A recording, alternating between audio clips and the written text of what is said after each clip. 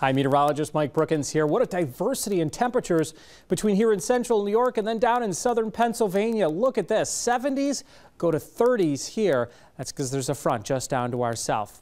Will that front make it to the north of us? Probably not. We might make it into the 40s and maybe 50 as we head towards Saturday.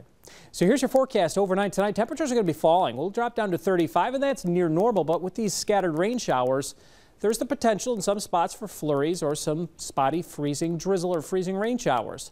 Best chance for the freezing rain showers will be well to the west in Ontario County and then up to the northeast towards the Tug Hill and Adirondacks. Maybe as we go through, especially tomorrow, a chance for some wintry mix, especially early on in the day with temperatures in the middle 30s. We don't climb much, 38.